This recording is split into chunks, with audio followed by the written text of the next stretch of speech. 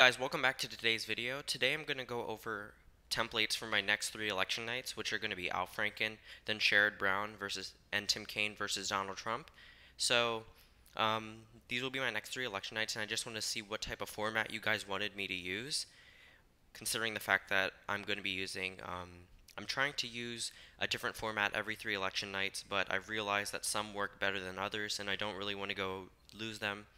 So I want you guys to vote in the comments which out of the four themes you want me to use for my election nights. So yeah, just comment 1 through 4 in the comments below. I'll total them up and then I'll use the one that you guys voted on. So the first one is one that you guys haven't seen yet. Um, it's one with a background like this, so it's gonna have the LTE in the bottom left, and then it's gonna have a major news alert, things like that. The electoral map will look like this. Um, the projections will look like this. It looks kind of like um, a weird format, but I just thought that it would be new. This was actually my first format that I was going to use, but I decided to scrap it and use a different one, which one was more sleek, but this is just one of the options. Um, and this is the second format.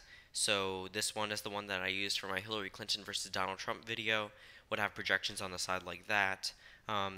States that are too close to call look like that. And then the poll closings, of course, would look like this.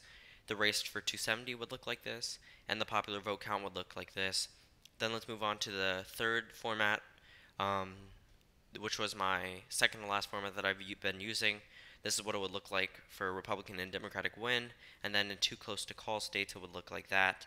The electoral map, the poll closings, and the final format would be the one I recently just used. The poll closings would look like this.